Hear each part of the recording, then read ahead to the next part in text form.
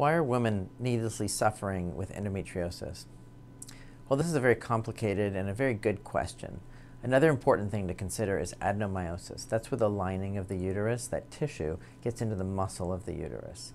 Endometriosis is where the lining of that tissue gets into the abdominal cavity. That tissue is extremely sensitive to hormonal fluctuations throughout the menstrual cycle throughout the month.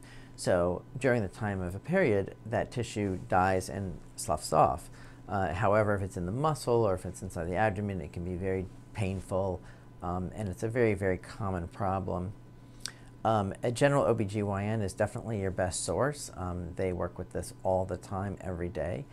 There's lots and lots of different types of options. There's different medications that can be done, and often there's new medications. In the last couple of years, there's been several new medications that can help with endometriosis.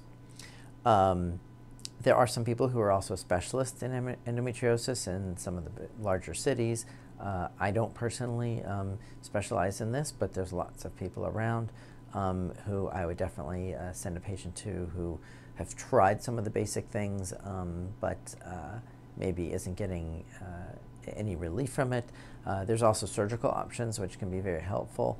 Often a diagnostic laparoscopy, that's where you take a scope, a camera, look in the belly, look around, sometimes take biopsies. Sometimes removing those areas of endometriosis that are seen can actually be quite helpful for people for some period of time. And additionally, stress and anxiety can make these problems worse.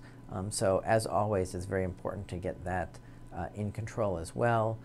Whether it's, as I mentioned before, whether it's therapy or meditation, exercise is excellent, yoga is excellent. Whatever works for you, that's what you should definitely pursue.